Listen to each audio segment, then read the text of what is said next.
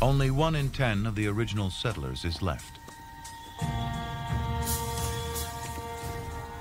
John Rolfe didn't come to plunder and leave like the others.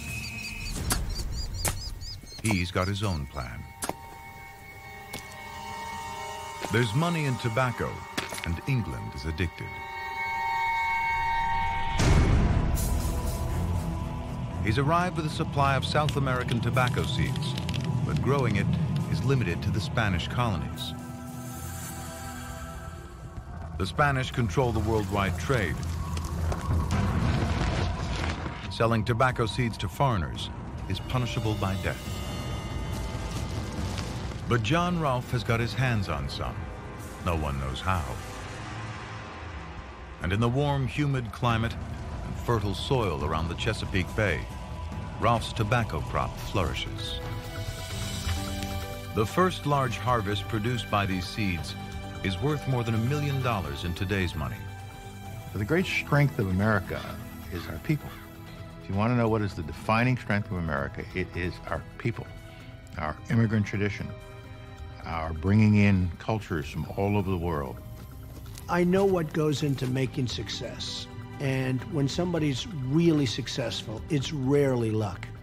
It's talent, it's brain power, it's lots of other things. Rolfe marries the daughter of the king of the Powhatan Empire. Her name becomes legend, Pocahontas. In England, Rolfe makes her a celebrity when her face is put on a portrait that sells all over London, advertising life in the New World. Shakespeare mentions the colony. England's rich invest money here. All of London knows about this land of plenty.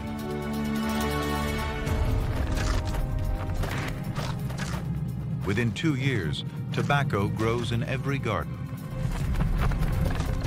From a living hell, Jamestown is America's first boomtown.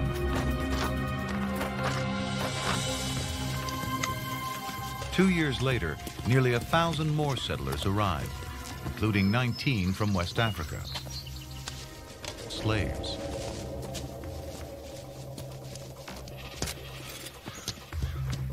But some go on to own their own land in Virginia.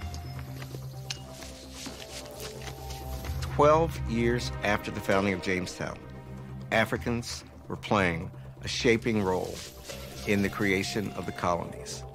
That's pretty incredible. 30 years later, there are over 20,000 settlers in Virginia. America is founded on tobacco. For the next century and a half, it's the continent's largest export.